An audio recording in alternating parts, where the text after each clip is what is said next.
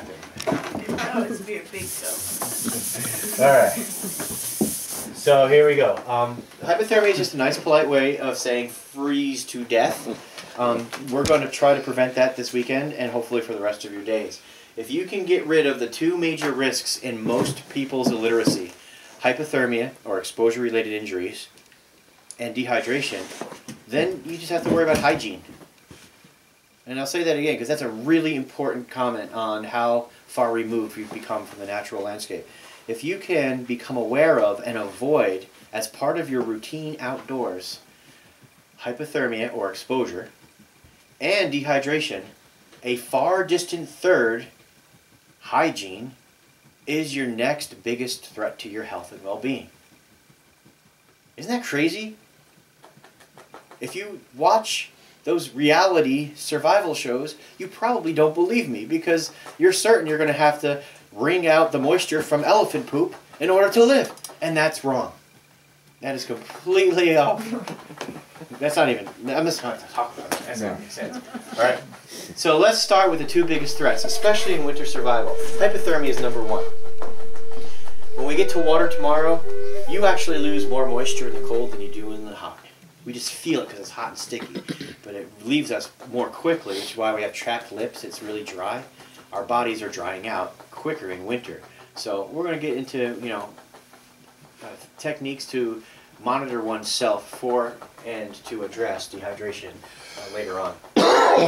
Let's start with conduction. Conduction is the act of sitting down on a rock and feeling bad for ourselves because we're lost, and then we freeze to death because the rock is literally actively sucking our core temperature away from us. Anything that is more dense than you is going to take away your core temperature if it's colder than you. That's just how physics is. All right? So, having the choice between standing on ice or standing on snow, choose snow. Having the choice between packed snow and boughs, choose boughs. Always create a more porous space between you and the hard earth or the hard ice. Direct contact with the ground usually means certain death in the winter. You have to find ways to layer yourself off of that ground in order to survive. So when we start building shelters tomorrow, I'm not going to give you the blueprints for an Arctic lean-to, but I am going to give you concepts that are going to help to prevent conduction or convection. This morning, -3 and it was windy. Convection is huge. Huge. The wind blowing your... How many of you went out this morning and you felt almost like pain on the surface of your exposed flesh? Right? That's like blowing out a candle except for it's your life spark. And it doesn't take long. On a windy day without protection, you will lose your core temperature quickly. All right? And it doesn't have to be in the air. It could also be in the water. You know, scuba diving in Guam where the water temperature was 78 degrees year-round, if there was a current, you felt it. It felt colder, even with a wetsuit on. Right? So conduction and convection are powerful, powerful tools that will rob us of our body heat. When you design your shelter, how do I protect myself against the wind? What types of barriers, baffles, sheets of plastic, lots of boughs, snow? How can I utilize the refrigerator boxes? Can I use to protect myself from my body heat being drawn from something more dense, conduction, or blown away from me through the wind, convection? Radiation is, again, physics. Anything that is generating heat in its surrounding environment is going to radiate it in all directions. Now, in middle school level science, we said heat rises. Really, it doesn't.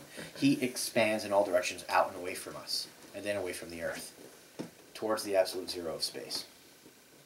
How do we keep that heat close to us so that we're not freezing to death? That nice marmot down coat is creating dead air space, right? Is it down or is it synthetic? It's down. It's down. Creates a dead air space so that our body heat gets radiated to and traps in that coat. Anyone here ever turn the pillow over to the cool side? Right? It's that radiant heat from our body leaving that keeps us warm with our magic blankie and our nice fluffy pillow. We snuggle all in like a bunny. And, you know, what natural materials out there can we use to create that dead airspace? And what does that mean for the inside of our shelter? How can we increase our efficiency with regard to what is leaving in the way of the calories that we've ingested to generate heat? See, now you're starting to get more feral. In that culture out there, we are rich in calories and poor in nutrients. But in the real and natural world, it's a rich in nutrient, poor in calorie existence. Be mindful of every calorie that you burn. You want to keep that warm air around you. These types of spaces that we've patterned on all our lives are very inefficient. Look at the shelters of our ancestors. They were small and tight.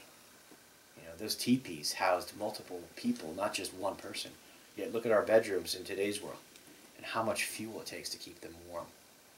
If you're gathering that yourself, guaranteed you don't want a big house to heat. You're going to be too busy gathering food to eat or get water. You won't make it. Perspiration and evaporation. These are internal functions that we can actually control. The goal in all of your endeavors outside, aside from being connected and having fun, is to remain comfortably cool and dry. And that's worth repeating so you can put it in your notes. Remain comfortably cool and dry. That should be your homeostasis. So, if I'm humping a 300 cubic inch backpack, you know, and hard shell boots from point A to point B, 20 miles in less than 4.5 hours, and I'm being dragged along with my Winnebago on my back, I'm going to be generating some heat. So you got the pit zips, and you've got all the fancy shell outerwear, and you hang it up on top, and you strip down to your shorts. But once you get to camp, especially if the sun's setting and there's no clouds in the sky, you best be ready to put those layers on. But first, any perspiration, you allow it to evaporate out. You let those waves of heat that you can see coming off of you, take that moisture until you're dry, and then you put those layers on. You don't want to trap that moisture inside. Cold, wet, and clammy is not a good way to enter the night. Again, especially in winter. And the last one is respiration. A simple trick. Keep your mouth shut. Breathe through your nose. You have a warming chamber in your sinus cavity. So you warm your air before it goes in and exchanges with your blood. In severe conditions, other cultures, they had a hood that extended out here. Now you have another warming area right here in your parka. So it pre-warms before it gets into your sinuses, into your lungs. The entire time, keep your mouth closed.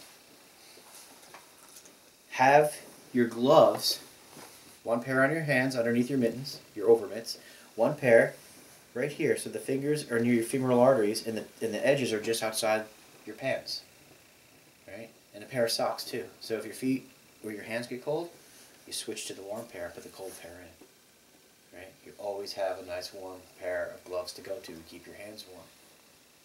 A hat if your feet are cold, right? All the capillaries in your skull. So we're managing the way when our capillaries start to cool down our blood, we're managing how to keep that warm, more efficient. Everything is about efficiency. Materials. You've all heard of dress in layers, and I'm sure you've gotten the whole wicking layer, insulation layer, shell, right? But what materials are you using? Silk is great. It's kind of expensive. It doesn't last as long as poly, but poly kind of gets stinky after a while and gets brittle when you over dry it, right? So for wicking layers, you know, you gotta find out what works best for you. I like that new merino wool stuff now they have out that you can use as an undergarment as a wicking layer. Wool is my hands down favorite fabric ever. It could be used as your wicking layer, your insulation layer, and if tight enough weave, your shell. And if you don't have a tight weave, just get it bulky. Yeah, you may weigh 300 pounds in sopping wet rain, but you're still going to be warm because of the lanolin oils in the wool, right? And it's quiet, and it fuzzes your outline so you blend in, and you can get it in earth tones. And there's just so many reasons to like wool. But for some reason I don't know, I think sheep are becoming an endangered species because it's getting harder and harder to find wool. Even at Goodwill, when it used to be really plentiful and cheap. I said cheap, not sheep. Okay. So these are the actions the major mechanical actions that contribute to us freezing to death. Tomorrow morning, the first thing we're going to do before we go out and make shelters is I'm going to address these modern solutions, primitive solutions, and as teams you're going to create hybrid solutions. And I'm not going to lie, tomorrow's going to be a challenge. Tomorrow's going to be a stark, in-your-face, holy crap, we would die if this were real situation. Rain into snow with the materials that we have and the time that we have to use them. that make sense to you? Is there any questions on this so far? All right, so this is step one in a multiple step approach to understanding shelter, construction, and design for survival. All right, and then beyond survival, comfort. And in every situation, survival or not, the goal is comfort. That way, if you fall short a little bit, you're still going to make it through to the next day. Good?